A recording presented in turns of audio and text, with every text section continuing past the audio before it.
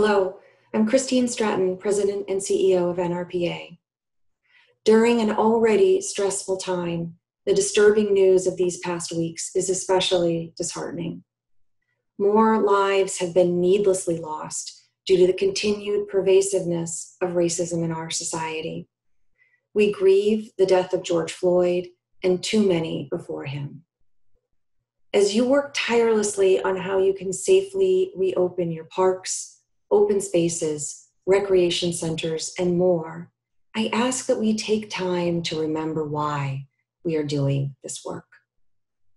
We aren't opening our most precious public spaces for just certain members of our communities. We are opening these spaces to provide essential services and maintain essential infrastructure to support and improve the health and well-being of every single person in our communities. The essential services we provide have the power to bring our communities together, but only if we approach the management, care, and design of these spaces with intention, making them safe and welcoming to everyone.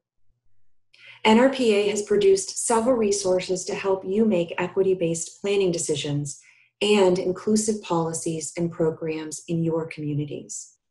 These include our resource on creating equity-based system master plans, our community engagement resource guide, and our Parks for Inclusion resources. Park and recreation professionals have the power to bring people together, especially as we work to safely bring people together physically in the months ahead.